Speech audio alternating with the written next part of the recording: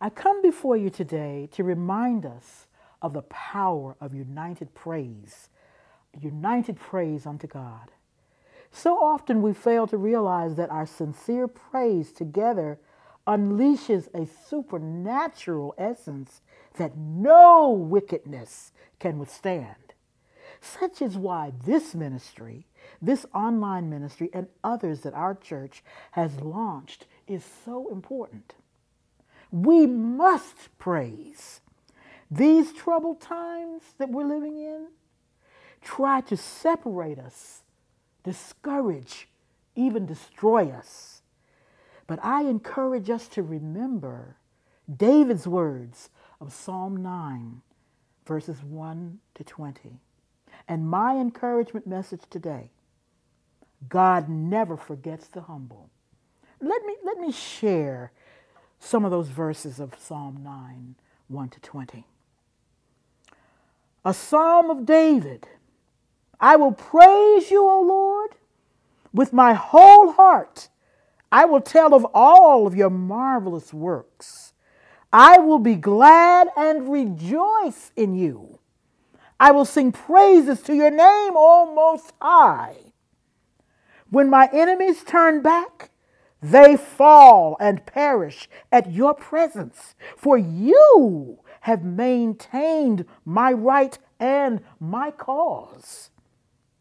You sat on the throne judging in righteousness. You have rebuked the nations and destroyed the wicked.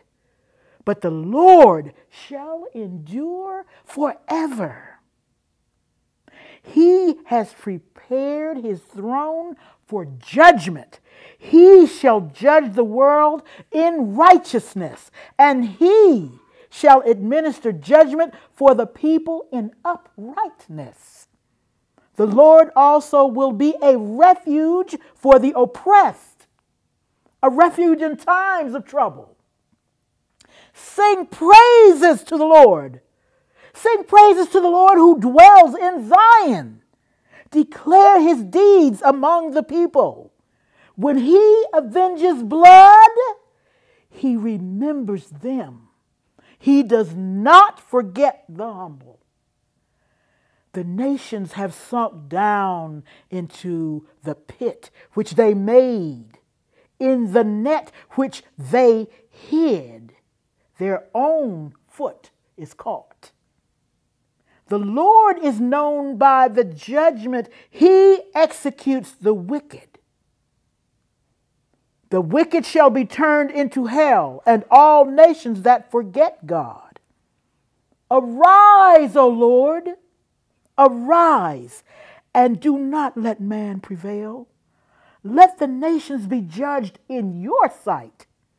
Put them in fear, O Lord, that the nations may know themselves to be but men.